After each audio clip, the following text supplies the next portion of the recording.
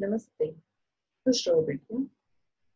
I, JVWU Dr. Chandrakala, Assistant Professor, Jyoti Vidyapeeth, Women's University, Jaipur.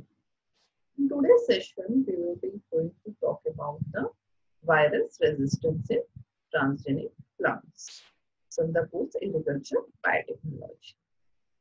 Okay.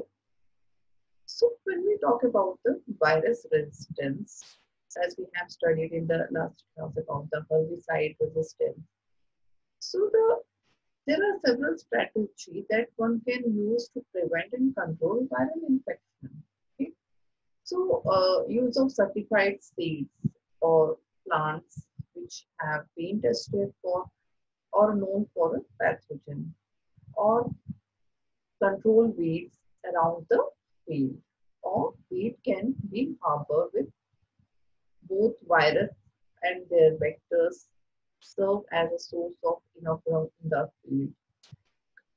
Use of seed treatments or spray insecticide on the crop. Use of most plant viruses are transmitted by the arthropods vectors. This can be the effective strategy, but it does not work in case where the virus are transmitted quickly. So once the virus is in a field, farmer can take action by removing the infected plant followed by destroying them.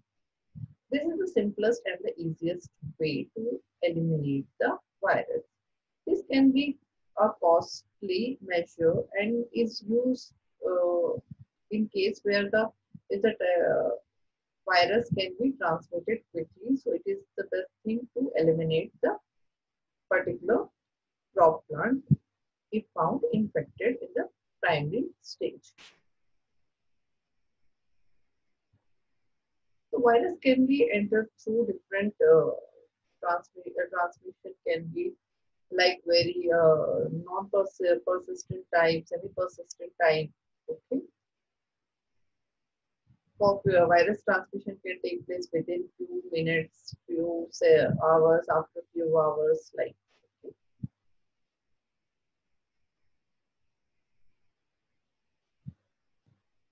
Virus resistance in transgenic plant, it is like one is protein mediated resistance, where the coat protein mediated resistance is developed. Okay. Coat protein is in transgenic plant can be used to enhance the production of movement protein and coordinate the formation of and the size of the virus replication. Complex, thereby limiting the spread of cell-to-cell infection. Okay. Second, it is like replicase mediated resistance. This type of protection is otherwise known as non-structural mediated resistance.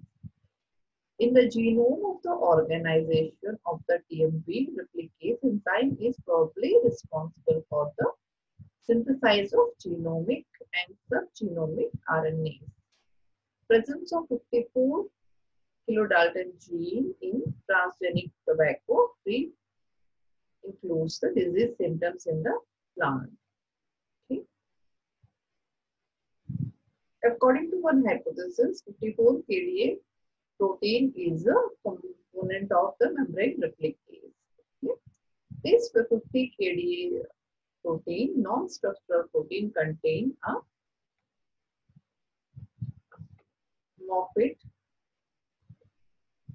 okay, that gives conversion or probably interferes with the TMV replicase by binding to the viral protein that regulates the replication or a gene expression. Movement protein mediated resistance, okay, gene slicing mediated resistance, okay.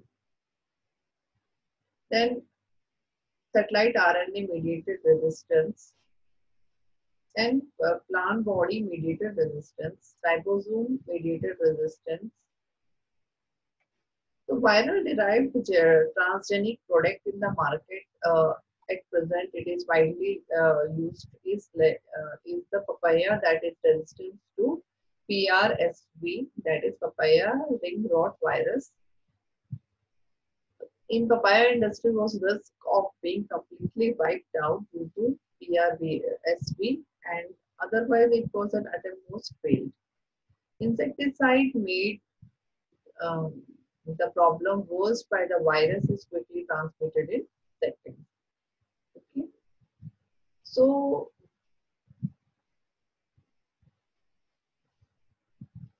the resistance variety was developed. Okay.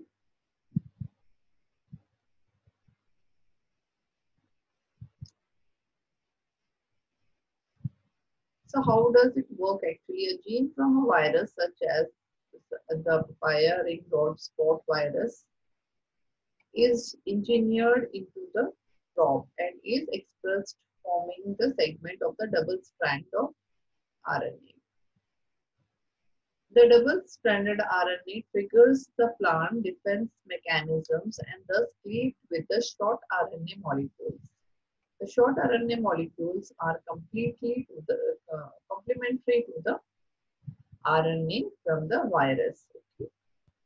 So again, this triggers the plant defense mechanism and prevent the virus from replicating. Okay. What are the risks associated with the protein-mediated resistance? Like heterologous encapsulation, it occurs when the closely related virus used in the functional viral CPS, or complementation, where it occurs in the transgenic plants and if the transgenically expressed protein complement to a mutant virus, which is a defective in one or more genes. When we talk about the recombination, the potential of the environmental impact arises as a result of genetic exchange between naturally occurring plant virus and virus-derived sequence. Okay, and this is because there is a finite probability that virus-to-virus combination and virus-transgene combination will give rise to a new virus capable of spreading virulent disease. Okay. So in fact, virus-derived transgenic resistance holds a great promising in grower and consumer. The cost and loss due to the virus infection, and this technology can save saved at least at present one crop, that is papaya grown in Hawaii, and holds the potential to develop in the food security by preventing the loss in staple crops. Okay, thank you. This session is powered by Digital version 2.0 Jyoti Vidyapeeth Women's University. Hope you are satisfied with my digital session. If you have any queries, please mention in the comment box. I will resolve it. Thank you. Namaste.